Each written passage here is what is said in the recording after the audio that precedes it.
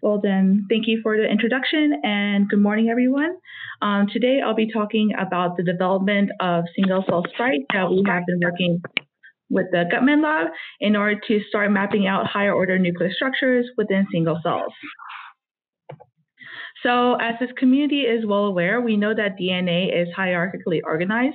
We know that DNA does not arrange itself stochastically inside the nucleus. We do see regions of organization from a top-down view.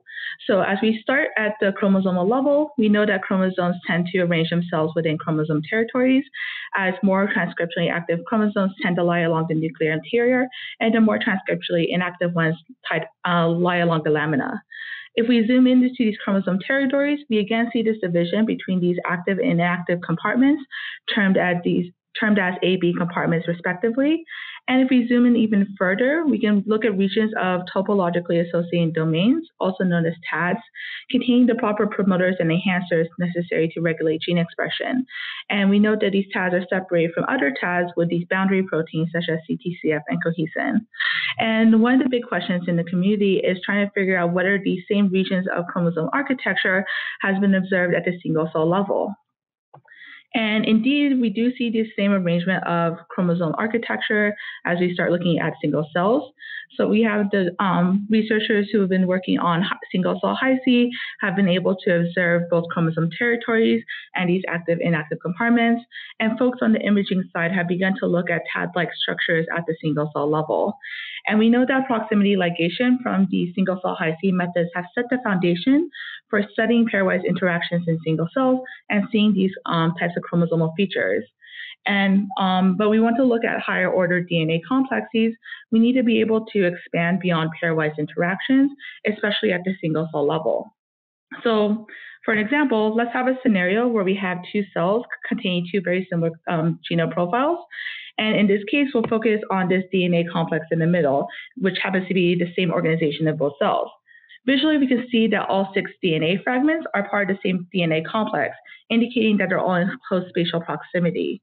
However, when we perform proximity ligation, the limitation in capturing only pairwise interactions makes us miss some contacts that will complete the global profile of this individual DNA complex. As a result, we can only get a local overview of what interactions are present in a given complex at the single cell level.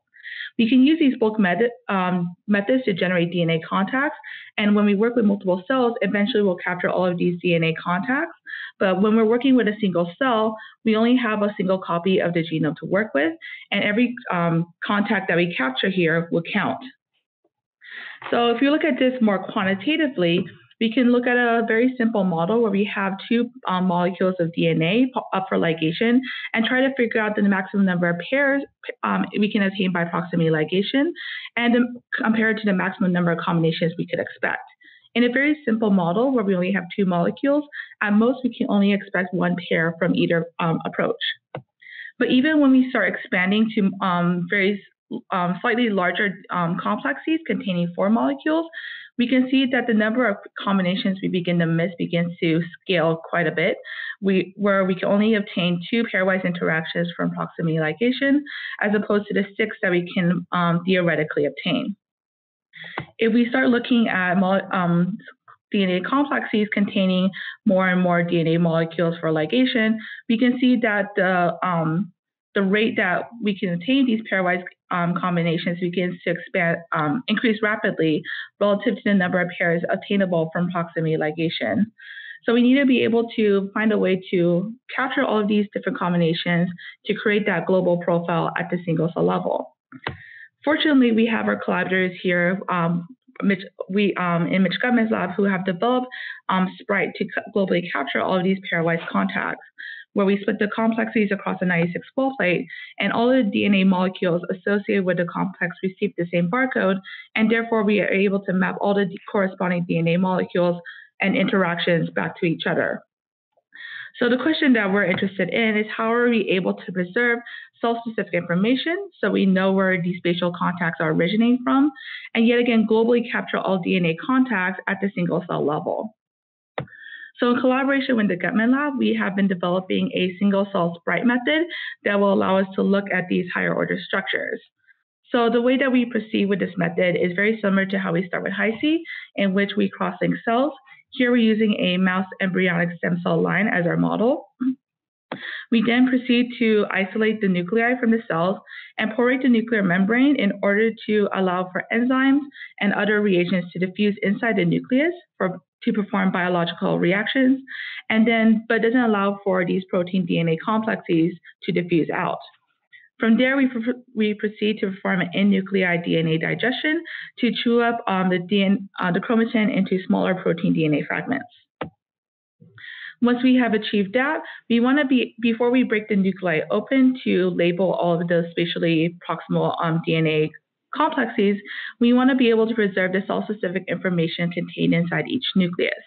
And the way that we do that is by using combinatorial barcoding to label all of the complexes in nuclei.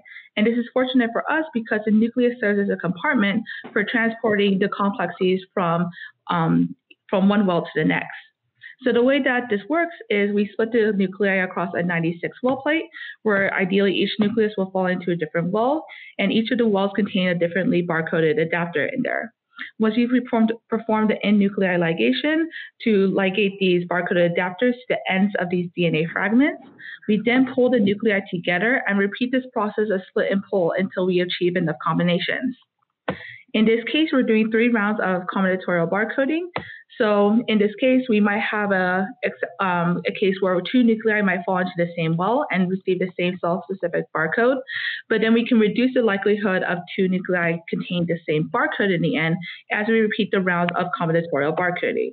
So after 3 rounds of combinatorial barcoding, we are able to generate over 800,000 unique combinations, therefore ensuring that we have single-cell specificity between all of the various DNA complexes in single cells.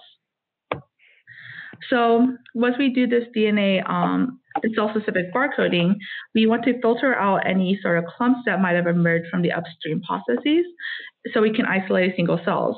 So we pass the nuclei through a filter to separate out clumps from singles. And from there, we have a batch of single cell nuclei available for us to work with.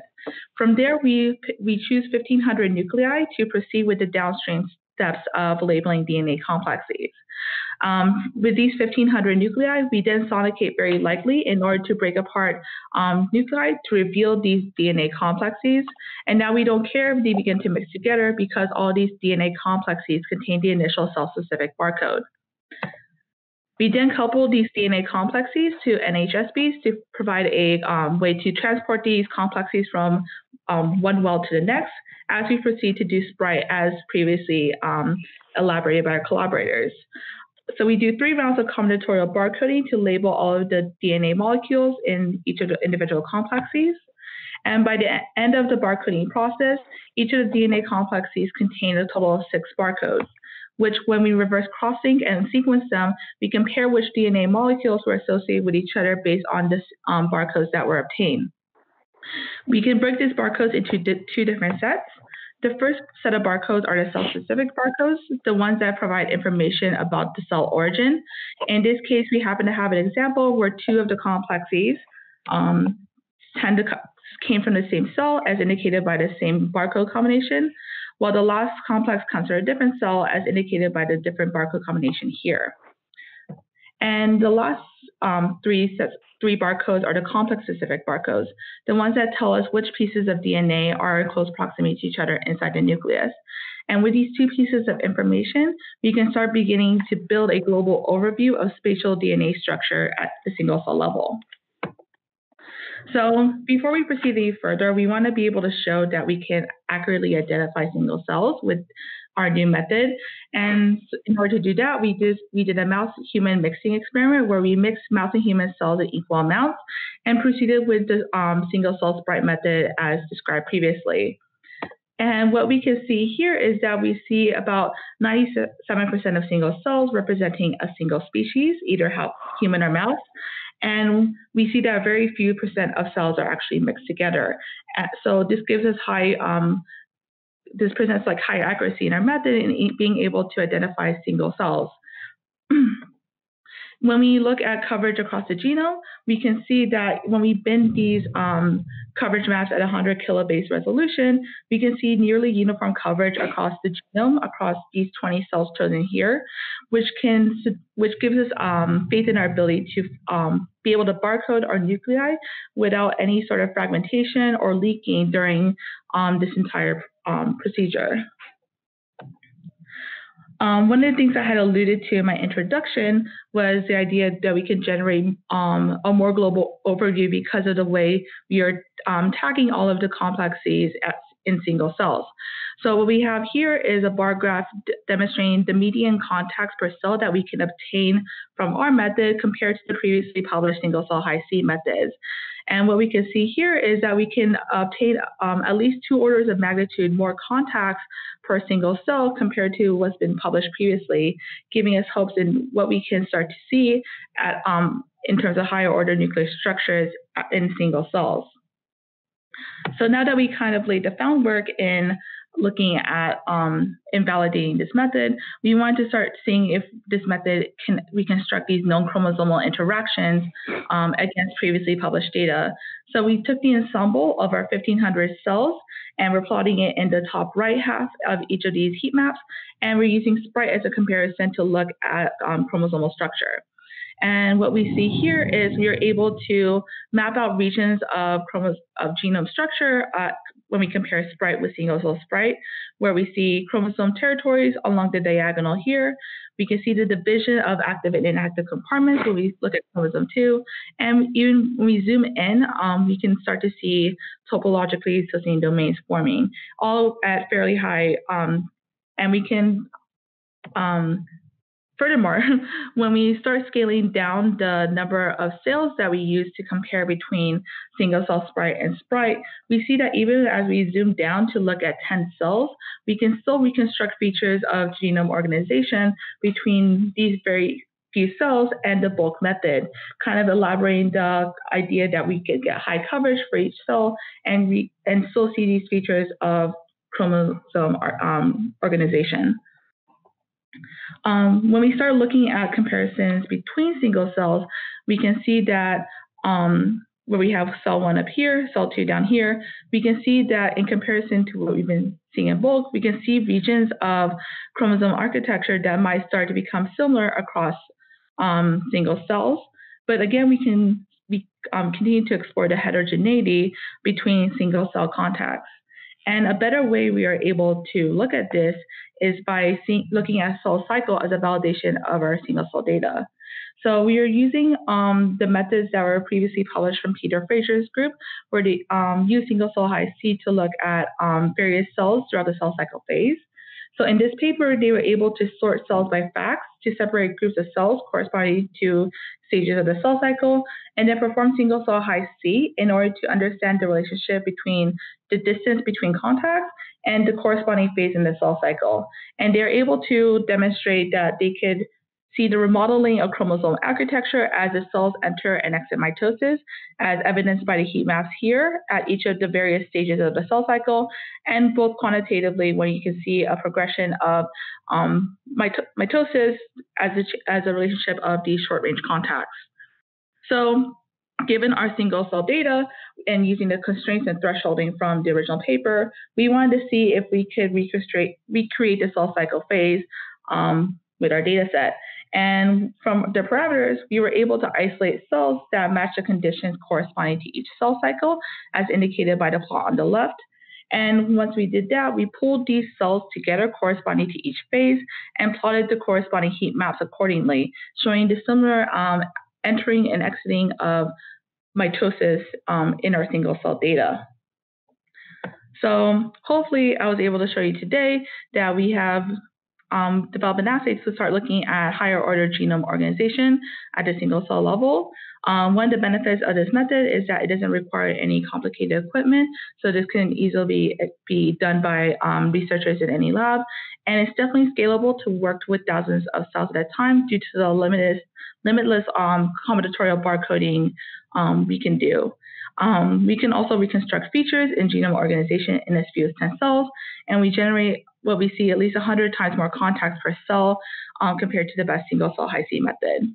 And with that, I would like to thank the people I have worked closely with, both in our lab and in collaboration with the Gummy Lab. And with that, I will take any questions.